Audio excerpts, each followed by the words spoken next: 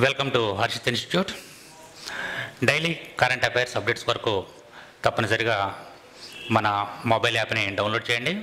ఈ మొబైల్ యాప్ని డౌన్లోడ్ చేయడం ద్వారా మీకు ప్రతిరోజు జరిగేటటువంటి కరెంట్ అఫైర్స్ అన్నీ కూడా మీ ముందుంచడం జరుగుతుంది. ఈ యొక్క కరెంట్ అఫైర్స్ పార్ట్ అనేది మన కాంపిటేటివ్ ఎగ్జామ్స్లో చాలా ఇంపార్టెంట్. ఆ విషయం మనందరికీ తెలిసిన విషయమే. రాబోయేటటువంటి గ్రూప్స్ ఎగ్జామ్స్, అదేవిధంగా బ్యాంక్స్, రైల్వే, డిఎస్సి, కానిస్టేబుల్ మరియు ఎస్ఐ పోస్ట్, ఏ ఎగ్జామ్కి అయినా సరే, ఏ కాంపిటేటివ్ ఎగ్జామ్కి అయినా సరే మన ఈ కరెంట్ అఫైర్స్ అనేది చాలా ఇంపార్టెంట్. తప్పనిసరిగా మన మొబైల్ యొక్క యాప్ని తప్పనిసరిగా డౌన్లోడ్ చేసుకోండి. సరే అండి, ఇప్పుడు సబ్జెక్టు తెలుసుకుందాం. వీటిలో మనం గత వీడియోస్లో కొన్ని ఇంపార్టెంట్ కరెంట్ అఫైర్ చేయడం అనేది జరిగింది. అదేవిధంగా ఈరోజు కొన్ని విషయాలు మీ ముందుకు చెప్తాను. సరే, గతంలో జరిగిపోయిన కనుక చూసుకున్నట్లయితే ఒక్కసారి వాటిని మననం చేసుకున్నట్లయితే, ఒకటి వాజ్పేయి యొక్క ఇటీవల కాలంలో లక్నోలో వాజ్పేయి యొక్క విగ్రహాన్ని ఆవిష్కరించడం అనేది జరిగింది. అది జస్ట్ ఒక 10 or 15 మినిట్స్లో గతంలో జరిగినటువంటి వాటిని ఒక్కసారి మీకు వాటన్నింటిని కూడా ఒక్కసారి లైట్ ఎక్స్ప్లెయిన్ చేసి మళ్ళీ మన సబ్జెక్ట్లో మనం వెళ్ళిపోదాం. ఇటీవల కాలంలో లక్నో ఎక్కడ ఉందని యూపీ. ఈ యూపీలో వాజ్పేయి యొక్క 95వ జయంతి కారణంగా, వాజ్పేయి యొక్క 95వ జయంతి సందర్భంగా మన ప్రధాని నరేంద్ర మోడీ గారు అక్కడ ఒక వాజ్పేయి యొక్క అతి భారీ విగ్రహాన్ని ఆవిష్కరించడం అనేది జరిగింది. సరేనండి, అంతవరకు మనం చదువుతాం. అది అయిపోయిన తర్వాత దాంట్లో మనం కూడా గుర్తుంచుకోవాల్సింది ఏంటంటే, అక్కడ ఆ కార్యక్రమం అయిన వెంటనే ఆయన ఏం చేశారంటే ఒక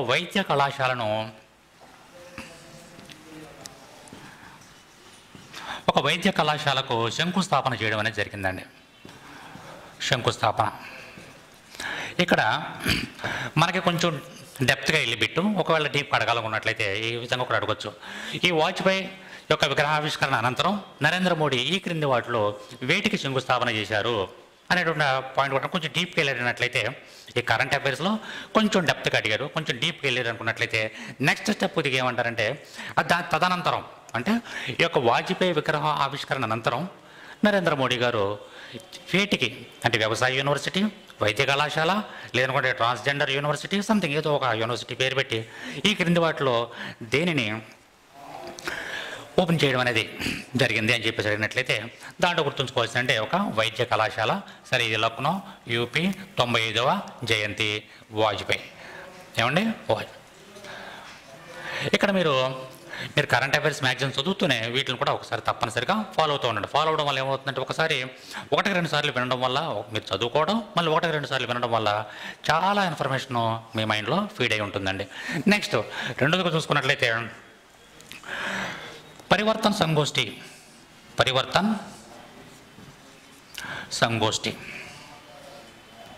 ఏంటి పరివర్తన్ సంగోష్ఠి అంటే, ఇక్కడ మనకి పరివర్తన్ సంగోష్ఠి అనేటువంటి ఒక సమావేశం ద్వారా రైల్వే వ్యవస్థని దాని యొక్క పూర్తి స్థాయిలో ప్రక్షాళన చేయాలనే ఉద్దేశంతో దీన్ని ఏర్పాటు చేసుకోవడం అనేది జరిగింది. ఇది ఒక సమావేశం ఏర్పాటు చేశారు.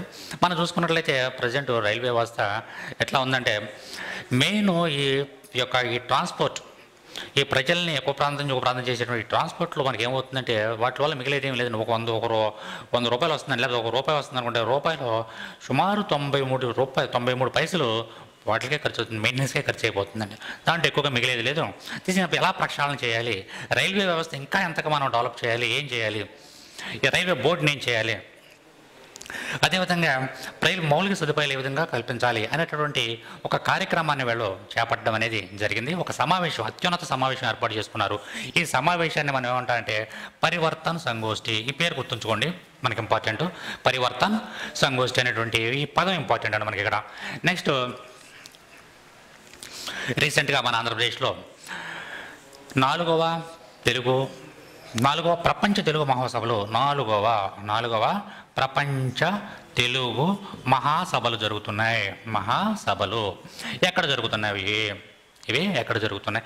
మనకి విజయవాడలోని పిపి సిద్ధార్థ కళాశాలలో, ఇక్కడ మొగల్రాజపురంలో ఉన్నటువంటి పిపి సిద్ధార్థ కళాశాలలో 4వ ప్రపంచ తెలుగు మహాసభలు జరుగుతుంది. ఇక్కడ వాటిని నిర్వహించడానికి ప్రధాన కారణం ఏంటంటే, తెలుగు రోజుకి కూడా దాని యొక్క ప్రాముఖ్యత తగ్గిపోతుంది. కాబట్టి తప్పనిసరిగా తెలుగుని తెలుగు భాషని ఇంకా అభివృద్ధి చెందించాలి, తెలుగు భాషని ప్రజల్లో ఇంకా డెవలప్ చేయాలనే ఉద్దేశంతో ఈ యొక్క ప్రపంచ మహాసభలో జరుగుతుంది. వీటికి సుమారు 100 మంది ఇతర దేశాల నుంచి ఈ యొక్క తెలుగుకు సంబంధించినటువంటి వక్తలు రావడం జరుగుతుంది. అదేవిధంగా మనకి చుట్టుపక్కల ఉన్న మన ఆంధ్రప్రదేశ్ ఇతర రాష్ట్రాలు ఉన్నటువంటి సుమారు 500 మంది ఈ యొక్క తెలుగు కవులు కానీ సాహితీవేత్తలు కానీ లేదన్నట్లయితే ఈ తెలుగు సంబంధించిన మహాపండితులు కానీ వీళ్ళందరూ కూడా ఒక కవి సమ్మేళనం లాగా ఒక తెలుగు సాహిత్య సభలాగా నిర్వహించి దాన్ని తెలుగును అభివృద్ధి పరచాలనే ఉద్దేశంతో ఈ సభలు ఇక్కడ జరగడం జరుగుతుంది. అయితే ఇది ఎప్పటి నుంచి ఎప్పటి వరకు అంటే 3 రోజులు డిసెంబర్ 27 నుంచి 27, 28, 29 తారీఖుల్లో నిర్వహించాలని చెప్పేసి అని అలా తలంచడం జరుగుతుంది. ప్రస్తుతానికి అవి జరుగుతున్నాయండి. నెక్స్ట్ ఇక్కడ మనకి దాని యొక్క థీమ్ ఏంటి ఏంటి తెలుగు మహాసభల యొక్క థీమ్ ఏంటంటే మాతృభాషను కాపాడుకుందాం, స్వాభిమానాన్ని చాటుకుందాం.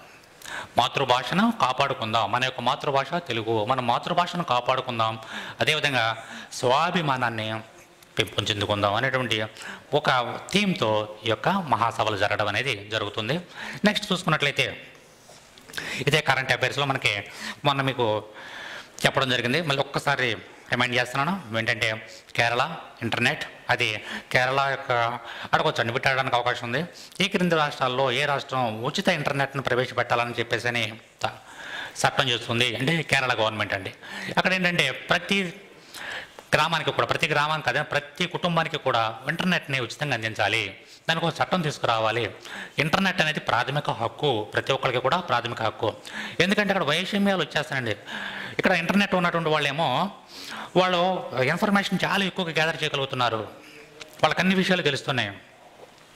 ఈ ఇంటర్నెట్ లేకపోవడం వల్ల ఏమవుతుందంటే చాలామందికి సరైనటువంటి సమాచారం జాతీయంగా కానీ అంతర్జాతీయంగా కానీ స్థానికంగా కానీ సరైనటువంటి సమాచారం మిగతా వాళ్ళకి ఇంటర్నెట్ లేని వారికి తెలియట్లేదు. కాబట్టి తప్పనిసరిగా ఇంటర్నెట్ కల్పించినట్లయితే అందరూ సమానమైనటువంటి అభివృద్ధి చెందుతారు అని చెప్పేసి మొట్టమొదటిసారిగా ఈ భారతదేశంలోనే మొట్టమొదటిసారిగా ఈ యొక్క అభిప్రాయాన్ని వ్యక్తపరిచిన వాళ్ళు ఎవరంటే కేరళ గవర్నమెంట్. అందుకని ఏం చేస్తుందంటే మొదటి విడతగా డిసెంబరు 2020 డిసెంబర్ నాటికి సుమారు ఒక 20 లక్షల గృహాలకి ఉచిత ఇంటర్నెట్ కల్పిస్తుందండి. ఆ బీపీఎల్ డౌన్లో ఉన్న వాళ్ళకి ఉచిత ఇంటర్నెట్ కల్పించడం అనేది జరుగుతుంది. అంతేకాకుండా బీపీఎల్ కంటే అంటే బిలో పావర్టీ లైన్ కంటే కొంచెం పైన ఉన్న వాళ్ళు కూడా సబ్సిడీ మీద ఇంటర్నెట్ను కల్పించడం అనేది జరుగుతుంది. కాబట్టి అది ఇంతకుముందు మీకు ఒకసారి గత వీడియో క్లాసుల్లో ఒకసారి చెప్పడం జరిగింది. జస్ట్ ఒక 1 minute దాని గురించి రిమైండ్ చేయడం జరుగుతుంది అన్నమాట. నెక్స్ట్ చూసుకున్నట్లయితే ఇటీవల కాలంలో భారతదేశంలో మొట్టమొదటిసారిగా ట్రాన్స్జెండర్స్ గురించి ఎవరండి ట్రాన్స్జెండర్స్ అంటే మీకు తెలుసు. వీళ్ళ గురించి మొట్టమొదటిసారిగా ఉత్తరప్రదేశ్లోని కుషీనగర్లో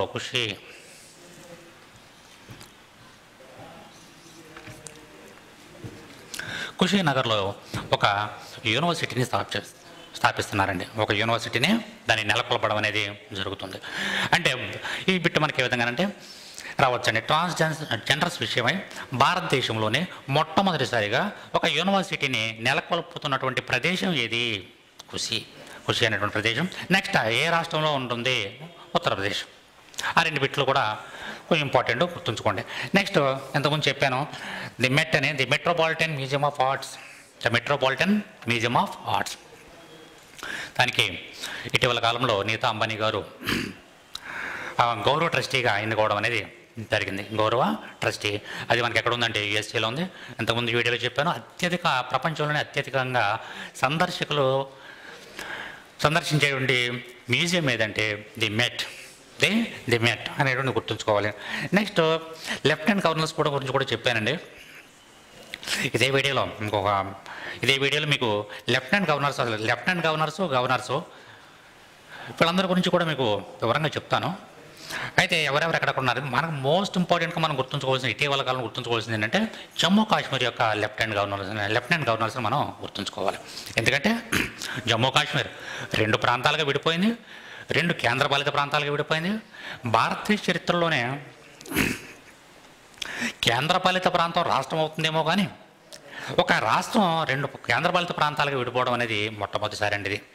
అది మనం గమనించుకోవాలి.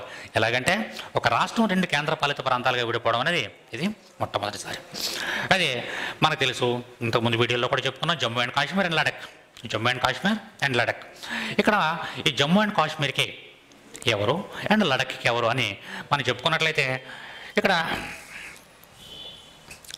గిరీష్ చంద్ర ముర్ము, జమ్మూ అండ్ కాశ్మీర్కి గిరీష్ చంద్ర ముర్ము. ఇంతకుముందు చెప్పానండి, అయినా ఒక్కసారి రిమైండ్ చేస్తాను. గిరీష్ చంద్ర ముర్ము అని ఆయన మనకి జమ్మూ అండ్ కాశ్మీర్కి. మరి దీనికి ఎవరు, ఇక్కడ మనకి లడఖ్ ప్రాంతానికి ఎవరు చూసుకున్నట్లయితే రాధాకృష్ణ మాథూర్. గిరీష్ చంద్ర ముర్ము, గిరీష్ చంద్ర ముర్ము. నెక్స్ట్ రాధాకృష్ణ మాథూర్.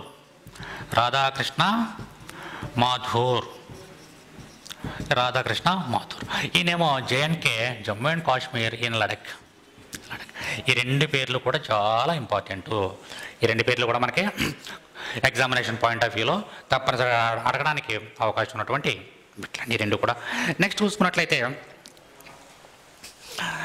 ఇటీవల కాలంలో ఇంకొక మనకు రావడానికి ఏమైనా అవకాశం ఉన్నటువంటి బిట్ ఏంటంటే గాంధీ మరణంపై వివాదం. మరణాలపై వివాదాలు చాలా చూసుకున్నాం. అతి ముఖ్యంగా సుభాష్ చంద్రబోస్ గారి యొక్క మరణం చాలా ఇప్పటికీ కూడా మనకది ఒక అంతుచిక్కని ప్రశ్నలాగానే ఉంది. అయితే ఇటీవల కాలంలో ఒక చిన్న పొరపాటు జరిగింది. ఏంటంటే గాంధీ గారి యొక్క మరణం మీద కూడా కొంత వివాదం అనేది జరిగింది. ఎలాగంటే ఇక్కడ 9 times చనిపోయినటువంటిది 1948 జనవరి. ఇక్కడ మనకి ఏమైందంటే ఒడిస్సా అంటున్నాం ఇప్పుడు, ఒడిస్సా. ఈ ఒడిస్సాలో ఏమైందంటే ఒక కార్యక్రమం బాపూజీ ఒక అవలోకనం. ఆ కార్యక్రమం బాపూజీ ఒక అవలోకనం అనేటువంటి ఒక చిన్న పాంప్లెట్ ఒకటి రిలీజ్ చేశారండి. అది ఒక 2 పేజీల పాంప్లెటే.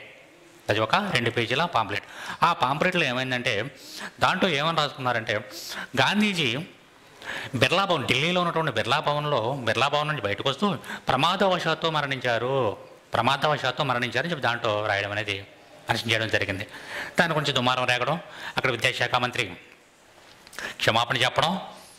నెక్స్ట్ అదేవిధంగా ఇటువంటి జరిగిన పొరపాటుకి అక్కడ ఉన్నటువంటి సీఎం నవీన్ పట్నాయక్ కూడా మనకి క్షమాపణ చెప్పడం, ఇదంతా కూడా జరిగింది. అయితే యాక్చువల్గా చెప్పాలంటే గాంధీ గారు మరణించింది ఢిల్లీ, అదేవిధంగా బిర్లా మందిర్లో. కాకపోతే ఏంటంటే గాడ్సే ఆయన్ని కాల్చివేయడం అనేది జరిగింది. అదొక హత్య.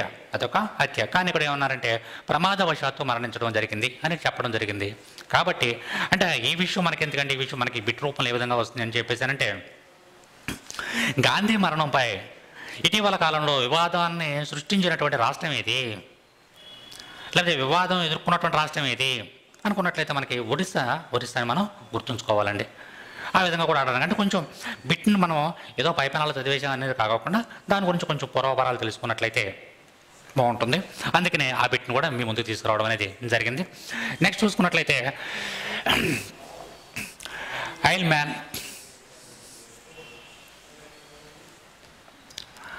ఇక్కడ మీకు తెలుసు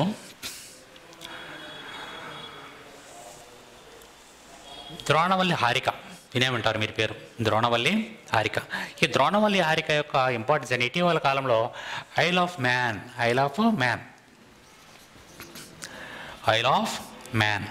అనేటటువంటి అవార్డుని ఆవిడ గెలుచుకోవడం అనేది జరిగింది. ఐల్ ఆఫ్ మ్యాన్ అనే అవార్డు అయితే ఇక్కడ మనకి ఎక్కడ నిర్వహించారు, ఇదేంటి చెస్ కాంపిటీషన్ అండి. ఈ చెస్ కాంపిటీషన్ ఎక్కడ నిర్వహించారు, యూకేలో నిర్వహించారు, యునైటెడ్ కింగ్డమ్లో నిర్వహించారు. అక్కడ మనకి ఈమెతో పాటుగా ఫైనల్లో పాల్గొన్నటువంటి వ్యక్తి ఎవరు, దీనారా, కజకిస్తాన్ దీనారా.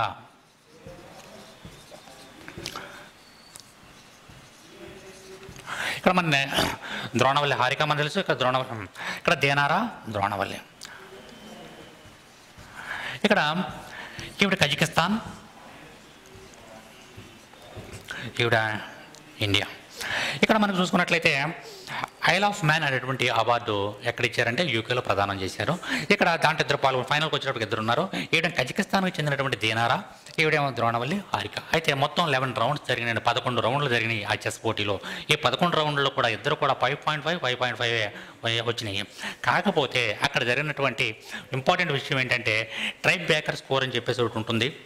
ఆ స్కోర్లో ఈవిడ హారిక ద్రోణవల్లి హారిక ఎక్కువగా ఉండడం వల్ల ఆవిడకి ఆ అవార్డు ఇవ్వడం అనేది జరిగింది. సరే, మనకి ఈ విషయాన్ని బిట్ రూపంలో ఎలా రావడానికి అవకాశం ఉంటుంది? ఇదేనా simple. I'll of man award దేనికి సంబంధించింది? ఏ క్రీడకు సంబంధించింది? ఐల్ ఆఫ్ మ్యాన్ అనేటువంటి అవార్డు ఏ క్రీడకు సంబంధించింది? లేదా ఇటీవల కాలంలో నిర్వహించబడినటువంటి ఐల్ ఆఫ్ మ్యాన్ అవార్డు అది ఎక్కడ నిర్వహించారు? United Kingdom. లేదనుకున్నట్లయితే మన విజేత ఎవరు? ద్రోణవల్లి హారిక. అలా కాకోకుండా విజేతే కాకోకుండా ఆమెతో సెకండ్ కాంటెస్ట్ చేసినటువంటి ఫైనల్లో ఆమెతో పోటీ పడిన వ్యక్తి ఎవరు? దేనారా. పోటీ పడిన వ్యక్తి దేనారా. ఆవిడ ఏ దేశానికి చెందినటువంటిది? కజకిస్తాన్కి చెందినటువంటిది. కజకిస్తాను చెందిన. అలాగా బిట్ అడిగేటప్పుడు ఏ రూపంలోనే రావచ్చండి మనకి బిట్టు.